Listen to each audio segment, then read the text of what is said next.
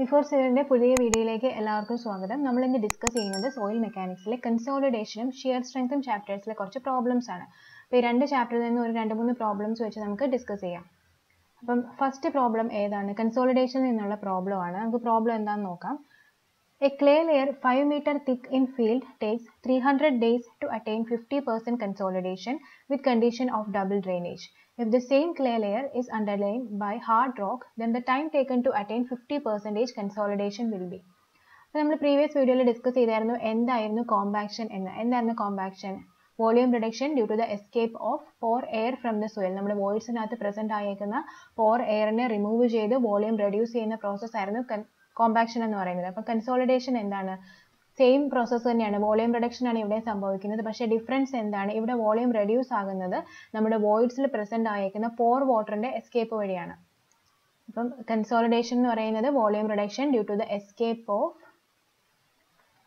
Pore water from the soil. അതാണ് consolidation. ഇനി ഈ കൺസോളിഡേഷന് 3 സ്റ്റേജസ് ഉണ്ട്. ഏതൊക്കെയാണ്? Initial consolidation. ഇനിഷ്യൽ കൺസോളിഡേഷനിൽ സംഭവിക്കുന്നത് volume reduction due to the escape of pore air from the soil. ഇവിടെ volume reduce ആകുന്നത് വോയിഡ്സിനകത്ത് പ്രസന്റ് ആയേക്കുന്ന പോർ എയറിനെ remove ചെയ്യുന്നത് വഴിയാണ്. ഇനി അടുത്ത സ്റ്റേജ് എന്താണ്? Primary consolidation. Primary കൺസോളിഡേഷനകത്ത് volume reduce ആകുന്നത് due to the escape of pore water from the soil. Primary initial കൺസോളിഡേഷനിൽ pore air from the soil remove ആകുന്നത് വഴി വോളിയം റെഡ്യൂസ് ആകുന്നു. Primary കൺസോളിഡേഷനിൽ volume reduction due to the escape of pore water from the soil. ഇനി അടുത്ത stage എന്താണ്? Secondary consolidation. Secondary കൺസോളിഡേഷനും volume reduction സംഭവിക്കുന്നു. Volume reduction due to rearrangement of soil solids. അപ്പം നമ്മുടെ സോയിലിനകത്തുള്ള soil പാർട്ടിക്കിൾസിന്റെ rearrangement കാരണം volume reduce ആകുന്നതാണ് secondary consolidation എന്ന് പറയുന്നത്. അപ്പം സ്റ്റേജസ് എന്തൊക്കെയാണ്? Initial consolidation, primary consolidation, secondary consolidation. Initial consolidation എന്ന് വെച്ച് കഴിഞ്ഞാൽ volume reduction due to the escape of pore air from the soil. Primary consolidation ആണെന്നുണ്ടെങ്കിൽ volume reduction due to the escape of pore water from the soil. Secondary consolidation ആണെന്നുണ്ടെങ്കിൽ volume reduction due to rearrangement of soil solids ആണ്. നമുക്ക് ഈ question എന്താണെന്ന് നോക്കാം. അപ്പോൾ ഇവിടെ പറഞ്ഞിരിക്കുന്നത് ഒരു ക്ലേ ലെയർ, അതിൻ്റെ തിക്നെസ് 5 മീറ്റർ തിക്നെസ് ആയിരുന്നു. അത് 50% കൺസോളിഡേഷൻ ഡബിൾ ഡ്രെയിനേജ് വഴി റീച്ച് ചെയ്യാനായിട്ട് 300 ഡേയ്സ് എടുക്കുന്നുണ്ട്. ഇനി ഈ സെയിം ക്ലേ ലെയർ തന്നെ ഒരു ഹാർഡ് റോക്ക് അണ്ടർലൈൻ ചെയ്യുവാണെന്നുണ്ടെങ്കിൽ, അപ്പം അതിൻ്റെ താഴെയായിട്ടൊരു ഹാർഡ് റോക്ക് ഉണ്ട്. അപ്പം അങ്ങനെയാണെന്നുണ്ടെങ്കിൽ 50% കൺസോളിഡേഷൻ സംഭവിക്കാനായിട്ട് എത്ര ടൈം എടുക്കുന്നു എന്നാണ് ക്വസ്റ്റ്യൻ.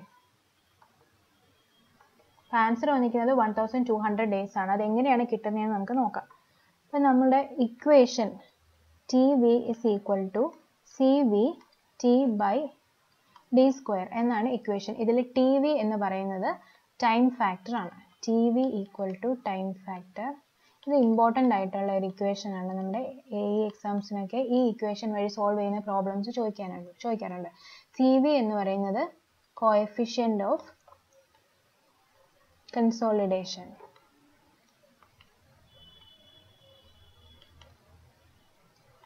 T എന്താണ്? Time taken four consolidation. D എന്ന് പറയുന്നത് തിക്നെസ് ഓഫ് ദ സോയിൽ ആണ്. അപ്പോൾ നമ്മുടെ ക്വസ്റ്റ്യനിൽ പറഞ്ഞിട്ടുണ്ട് ആദ്യത്തെ കേസിൽ ഡബിൾ ഡ്രെയിനേജ് ആണ് സംഭവിക്കുന്നത്.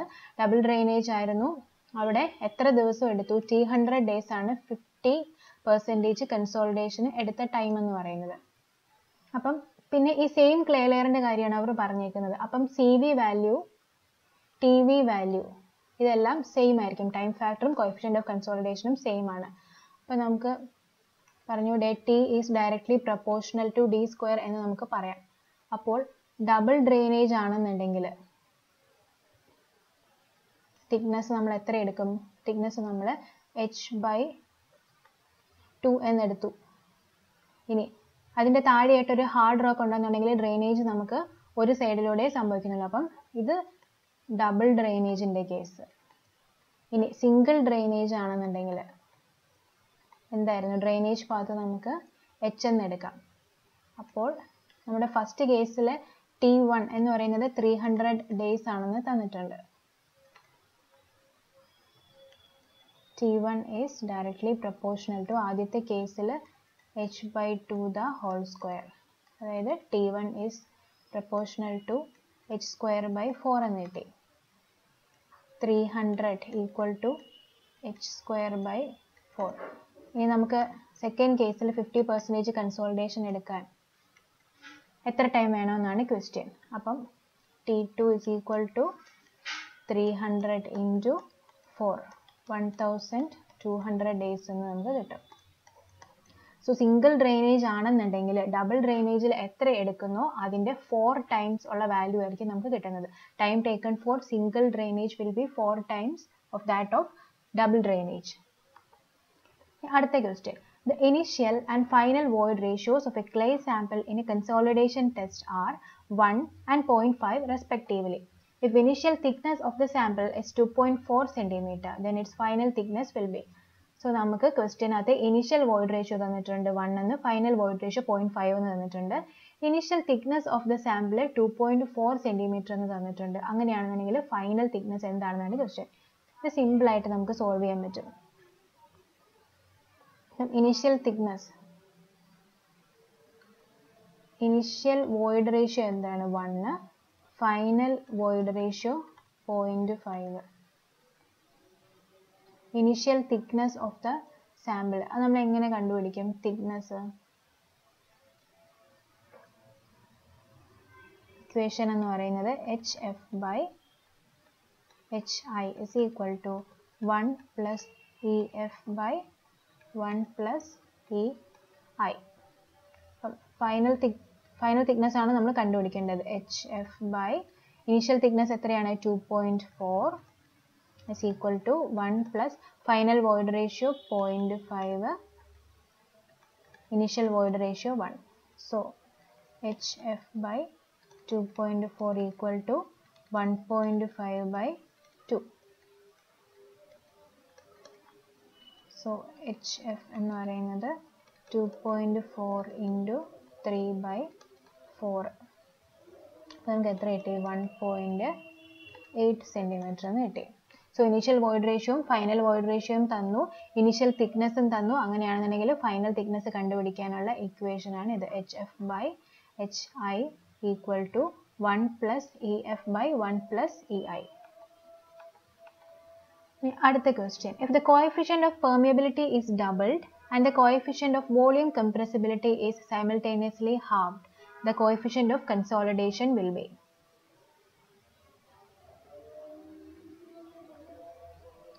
സോ എന്താണ് നമ്മുടെ ഇക്വേഷൻ? കോഎഫിഷ്യന്റ് ഓഫ് കൺസോളിഡേഷനും പെർമിയബിലിറ്റിയും ആയിട്ടുള്ള റിലേഷൻ എന്താണ്? CV is equal to K/mv gamma W എന്നാണ് ഇക്വേഷൻ.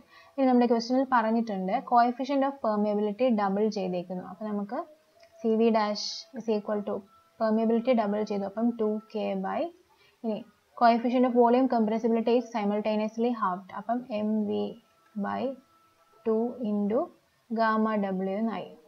നമുക്ക് എങ്ങനെ എഴുതാം? 4K by MV gamma W എന്നായി. ഇനി ഇതെങ്ങനെ സോൾവ് ചെയ്യും?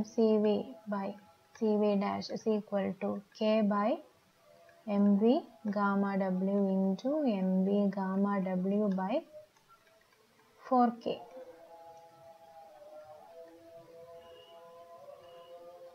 So CV dash is equal to 4CV. Increase by 4 times എന്ന് നമുക്ക് കിട്ടി. ഇനി അടുത്ത ക്വസ്റ്റ്യൻ ഷിയർ സ്ട്രെങ്ത്തിൽ നിന്നുള്ളതാണ്. ഇതും പ്രോബ്ലം തന്നെയാണ്. നമുക്ക് നോക്കാം. A soil sample tested in a triaxial compression apparatus failed when the total maximum and minimum principal stresses were 100 kPa and 40 kPa respectively. So maximum and minimum principal stresses നമുക്ക് തന്നിട്ടുണ്ട്. 100 kPa യും 40 kPa ആണ്. ഇനി pore pressure measured at failure was 10 kPa. അപ്പം പോർ പ്രഷറും തന്നിട്ടുണ്ട്, U value തന്നിട്ടുണ്ട്. എത്രയാണ്? 10 kPa എന്ന് തന്നിട്ടുണ്ട്.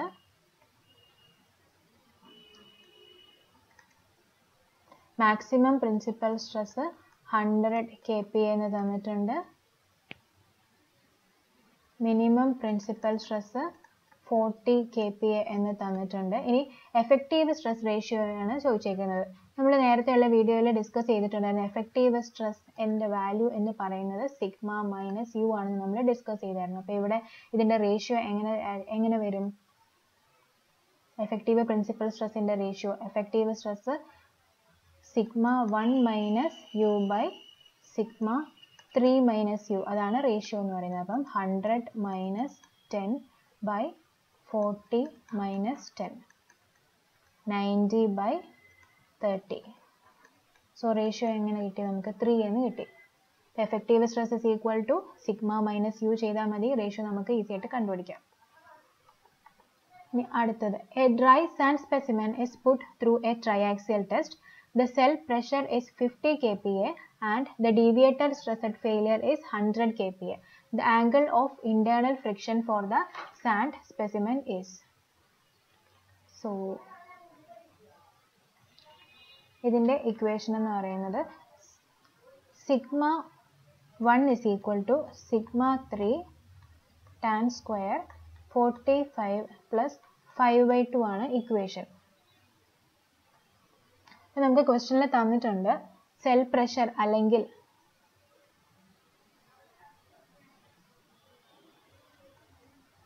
സിഗ്മ 3 എന്ന് പറയുന്നത് 50 kPa ആണെന്ന് തന്നിട്ടുണ്ട്. ഇനി ഡീവിയേറ്റഡ് സ്ട്രെസ്സിൻ്റെ വാല്യൂ 100 kPa എന്നും ക്വസ്റ്റ്യനിൽ തന്നിട്ടുണ്ട്. Deviated സ്ട്രെസ്സിൻ്റെ value 100 kPaയും cell pressure 50 kPa എന്നും തന്നിട്ടുണ്ട്. അപ്പോൾ സിഗ്മ 1 വാല്യൂ എന്താണ്? സിഗ്മ 3 പ്ലസ് സിഗ്മ ഡി ആണ്. 100 plus 50, 150 kPa ആണ്.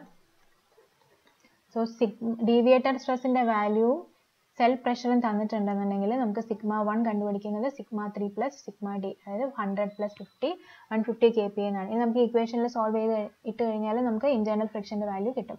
Sigma 1 150 equal to sigma 3 50 tan square 45 plus 5/2,